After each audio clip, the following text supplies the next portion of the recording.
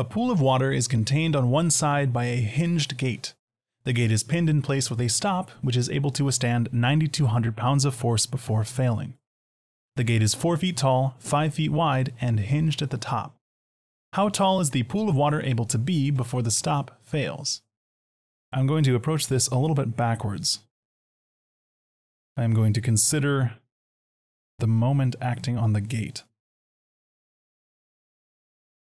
If the gate is hinged at the top,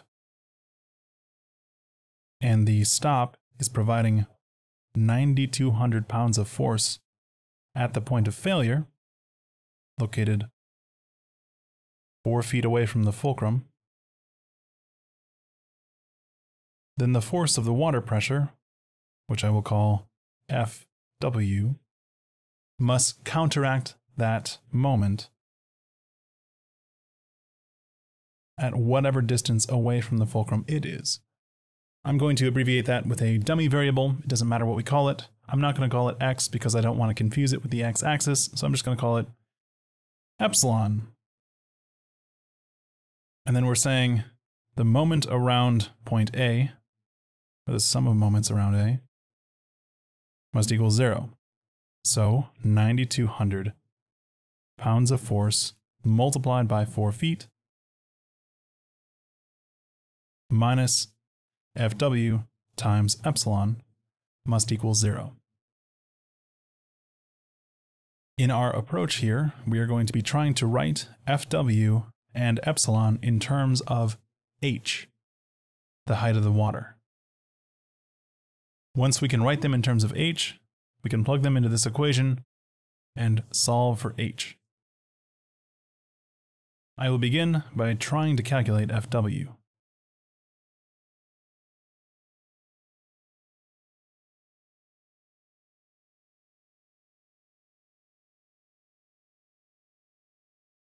I know F is going to be gamma multiplied by the height from the surface to the center of gravity of the gate multiplied by the area of effect of the water. Remember that gamma times hcg here is just density times gravity because that's gamma multiplied by height, which is our Pa equation that we know and love. We're saying force is equal to pressure times area. That's where this equation comes from. It's nothing new. So I can write Fw as gamma times hcg times area, and then I will substitute in density times gravity in place of specific weight, since we happen to have more convenient access to density values for water. For hcg, I will recognize that I'm talking about this distance here. The distance from the surface to the center of gravity of the gate, which is going to be the exact middle of the gate. Now, I don't know hcg because h is my unknown.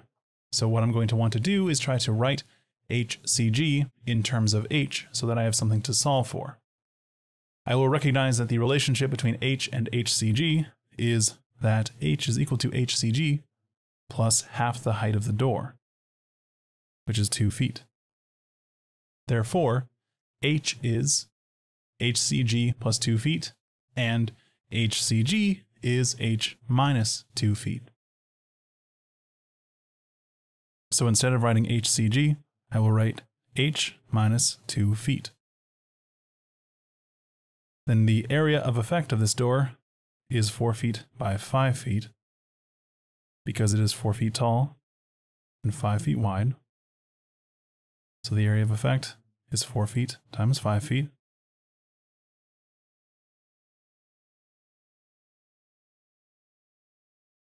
I know gravity, or rather I can assume gravity. I'm assuming standard gravitational acceleration, which is going to be 32.2 feet per second squared. And the density of water I can determine if I make some basic assumptions about the water.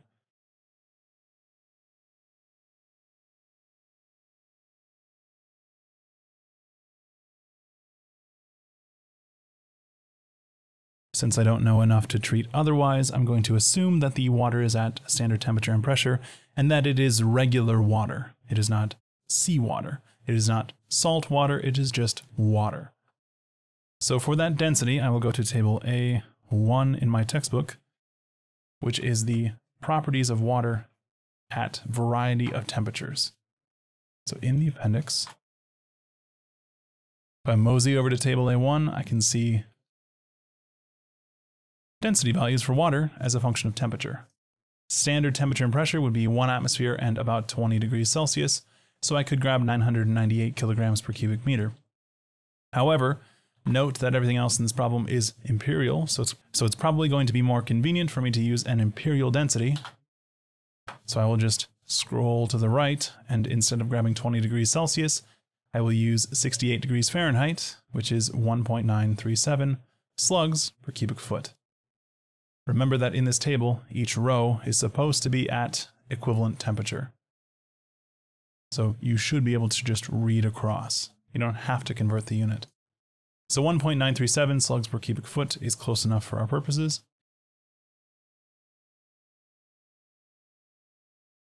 .937 slugs per cubic foot.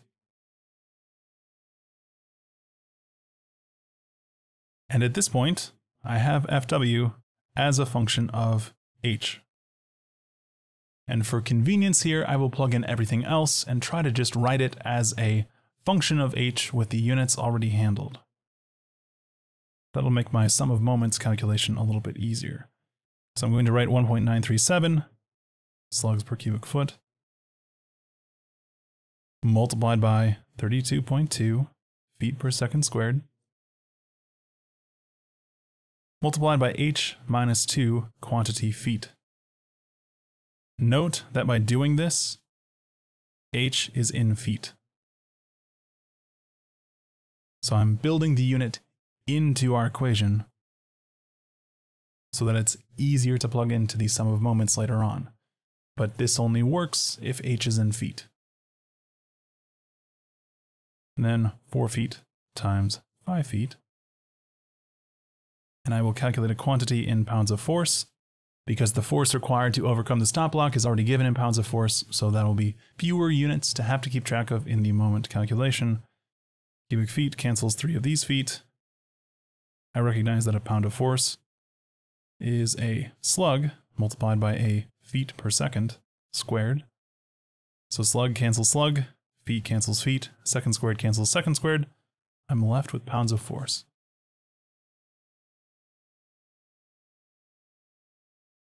So if I pop up my calculator here, I can write this as 1.937 times 32.2 times the quantity H minus 2 times 4 times 5. And I get 1,247.43 times H minus 2. Yeah, I know I could have just calculated everything else except for H minus 2. That would have been just fine, and then written out H minus 2, but apparently I felt the need to write it in my calculator. I could also write this as 1,247.43 times H minus 2 times whatever that value is.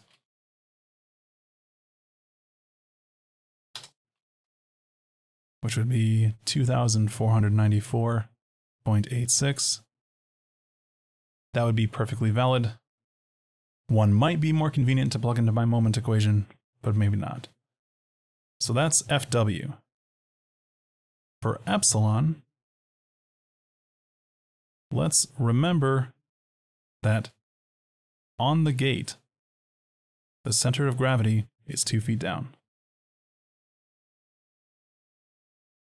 And we calculate the position of the center of applied pressure, the CP value, relative to CG. And it is relative with a variable called YCP. And remember, YCP is defined in the upward direction. It is towards the surface. So if I write epsilon is equal to 2 feet minus YCP, that will work regardless of where CG actually is. Even if it was lower than CG, YCP would be a negative number, which means that I would be calculating 2 feet minus a negative quantity, which would yield a number greater than 2 feet. So by defining it this way, we don't have to worry about the actual direction. I will point out that in almost all cases, we consider CG is actually higher than CP. And why CP is going to be negative, the moment of inertia around the centroid in the x-axis direction times the sine of the angle between the surface of the water and the gate, which in this case is 90 degrees. Sine of 90 degrees is 1, so we can effectively ignore that, divided by the height from the surface to the center of gravity of the door, which again we are going to write in terms of h multiplied by area. So I'm going to say YCP is negative IXX times sine of 90 degrees divided by HCG times area. And for the moment of inertia, I have this convenient chart of the moments of inertia of some common geometry that we're going to be considering. We have a rectangle. Our base is 5 feet. Our length is 4 feet. Therefore, our moment of inertia is 5 feet times 4 feet cubed divided by 12.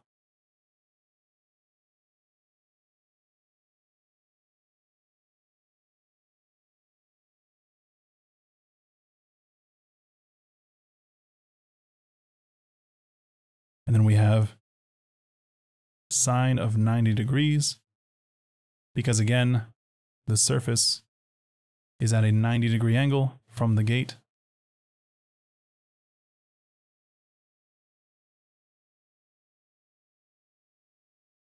And then we are dividing by HCG, which we are writing as h minus 2 feet.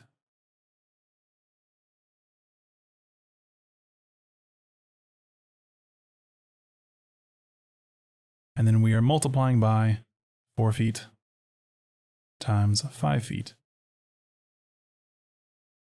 And our goal here is going to be to write a quantity in feet, because we want to be able to plug this in to our epsilon equation, and then plug that into our moment equation. And it already is in feet, because cubic feet cancels feet, feet, and feet.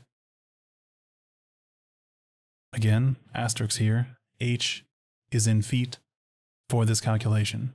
This equation only works because we built in the feet dimension for h. Otherwise, we'd have to handle that unit in our calculation in the moment. Literally in the moment while we're calculating the moment. Okay, so I will write this as negative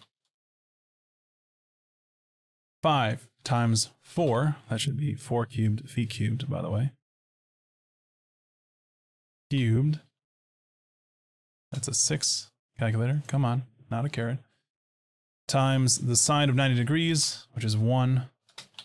But hey, just to be thorough, I'll actually write it properly. 90 degrees. Okay. And then we are dividing that entire quantity by 12 times h minus 2 times 4 times 5. That's 12 times, not 12 minus. Calculator, what are you doing? Just delete that so I'm not reminded.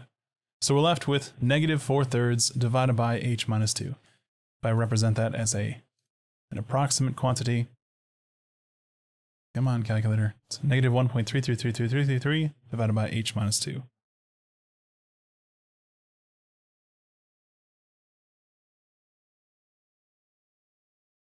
And that again is in feet.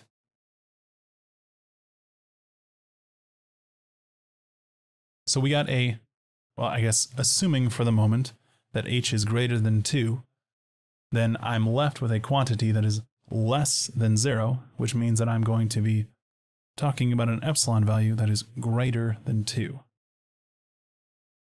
Anyway, epsilon then is 2 feet minus negative 1.333 feet.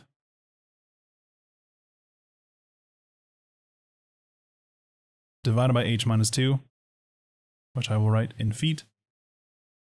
And for convenience, instead of writing minus negative, I will write that as a positive. So 2 plus 1.333 divided by h minus 2 times feet.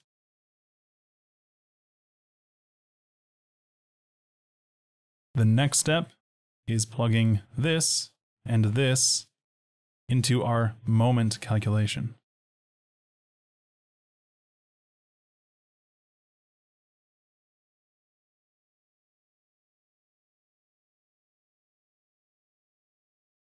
So instead of writing FW, I'm going to write this quantity here.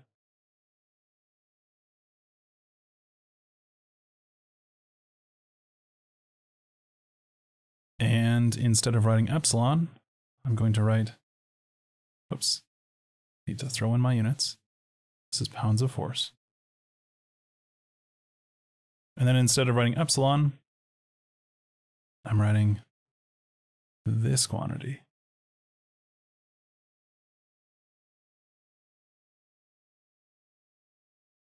And then pounds of force cancels pounds of force, feet cancels feet, and I'm left with one equation and one unknown, and that unknown will yield a quantity that it is in feet.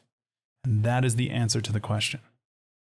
So to continue, we could do the algebra, but that's a little bit outside the scope of this class. This is fluids class, not algebra class. So I will just let my calculator solve it.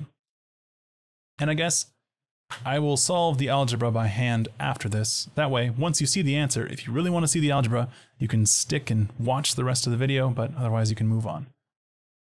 By the way, if you are working through this on an exam in one of my classes, you are perfectly welcome to use your calculator or Wolfram Alpha or MATLAB to solve the math. I am not expecting you to have to do the algebra.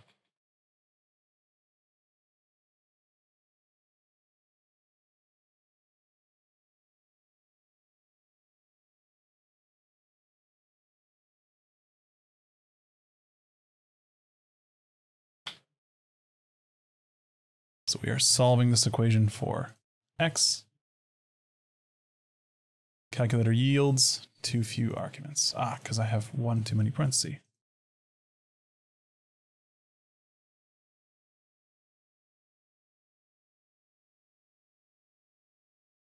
Okay, now I know that's not right.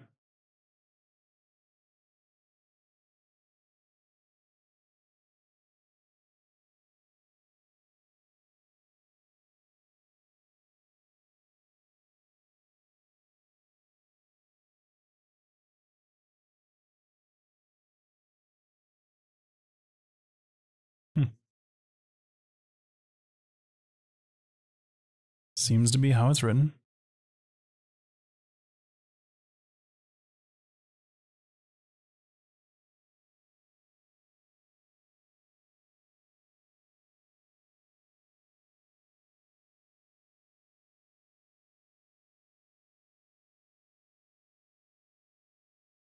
Oh, I see. It thinks we're multiplying. We're not subtracting. The calculator has a negative operator and a minus operator, and I typed negative when I should have typed subtract. Okay, it yields 16 feet. See, when you do things on a calculator, it definitely works out better. 16.08 feet. And that is the answer to the question. But if you're curious about the algebra, let's go into the algebra dimension.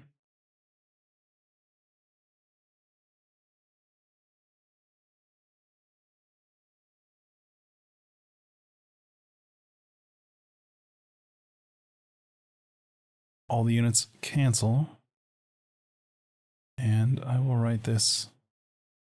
Instead of taking 9200 times 4 minus this quantity, I will write them on opposite sides of the equation. So I will have 9200 times 4 is equal to 1247.43 times h minus 2 times 2 plus 1.333 divided by h minus 2.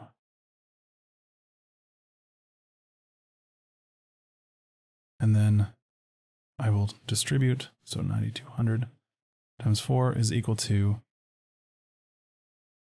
1247.43 times h minus 2 times 1247.43 times 2 plus 1.333 divided by h minus 2.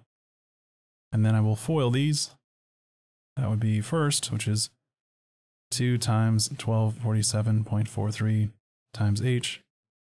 And then outside, which would be plus 1247.43 times 1.333 times h over h minus 2. And then inside, which would be minus 2 times 1247.43. And then last, which would be minus 2 times 1247.43 times 1.333 times 1 over h minus 2. Okay, now let's compute all the multiplication so that we don't have to keep track of all of those dots, because I'm surely going to miss those. So calculator, come back. 9,200 times 4 is 36,800. 36,800 is equal to 2 times 1247.43. 2 times 1247.43. Let's hope that that wasn't a rounded quantity, because we are going to incur some losses. 2494.86. And then 1247.43 times 1.333. And naturally, it would only be right for me to write this as 4/3, so that I don't have to write an infinite number of 3's. So plus 1663.24 times h over h minus 2, which I will deal with in a second. And then minus 2 times 1247.43, which I'm going to write as 4 times. So minus 4989.72 minus this garbage. 2 times, I guess let's just grab that. Let's throw a 2 in there. 3326.48 times 1 over h minus 2. Aha, okay. Then I'll group together the constants. So adding 4989.72 to both sides, 36,800. Yeah, plus 4989.72 yields 41,789.7 is equal to, and then I have 2,494.86 times h plus 1663.24 times h over h minus 2 minus 3326.48 times 1 over h minus 2. And there are, a number of ways that we could approach this, but the way that I'm going to approach this is by multiplying everything by h minus 2 at this point, because that will get rid of that denominator. So times h minus 2 is equal to 2494.86 times h minus 2 quantity plus 1663.24 times h minus 3326.48.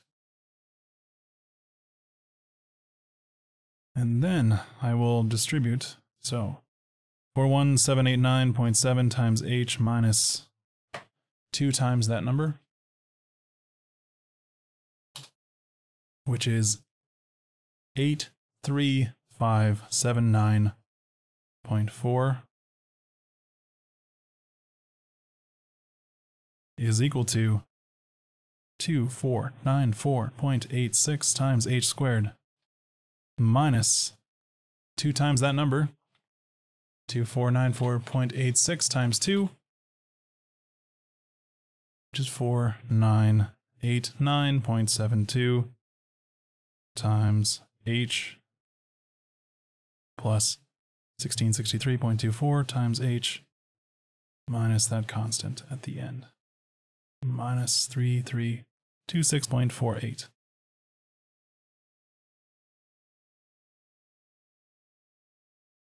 So I will write that as,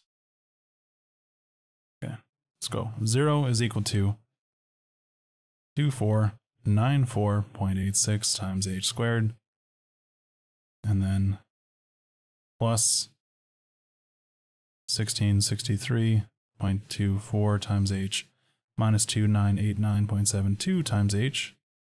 It's 2989, John. 72 times h minus 789.7 times h. And that's all the h to the first power values, right?